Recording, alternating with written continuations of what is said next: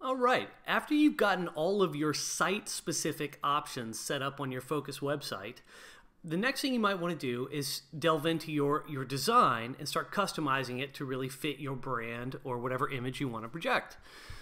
And one of the first things we can do to enhance that and really make your site your own is to add a logo.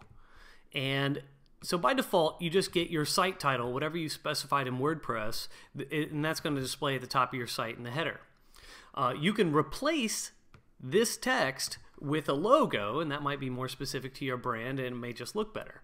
So we're going to try that first. We'll do that, and we'll go through the mechanics of this and talk about how it works. So flip back over to the WordPress admin. We are now in the thesis admin. This time we're going to go to the skin menu, and we're going to go down to the logo link. We will click that. And this is very simple.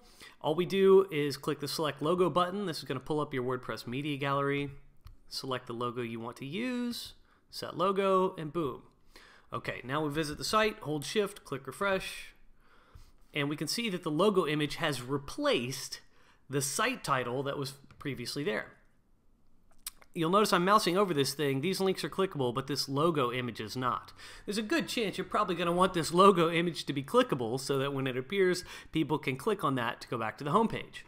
So what we're going to do is flip back over here to the admin. We're going to go to the skin menu, and we're going to go to the content and display section now.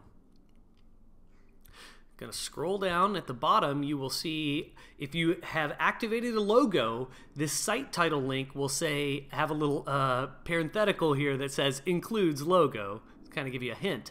But you're going to want to click on that, and you can choose the linking options for your new logo. And by default, it's no link. You can link to your home page. This is probably what you're going to want to do. You can link to your blog page, or if you're using a static home page, you can link to your blog page specifically, or you can specify a custom link and have it link wherever you want. But I think most people are probably going to want to use link to home page, so we'll do that. We will save it. We will hold shift and click refresh. And now the logo is clickable, and only the logo is clickable. I've seen in other themes, as just a quick aside, when this is done poorly, and the CSS that governs the way the link works is not done very well, you often have everything out to the side of the image is clickable. So like you could accidentally click your mouse here and it would activate the link.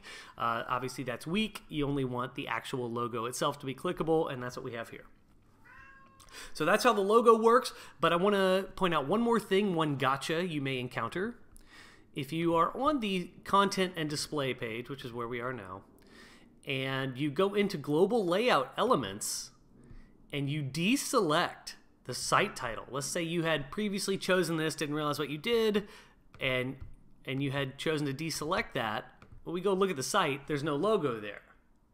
So perhaps you were already running this way, you went in, you specified a logo, you go to your site, and you're like, where is it? Well, if it's not showing up, the reason why is because you've suppressed the site title, and the logo replaces the site title, so you're going to need the site title to display if you want your logo to display.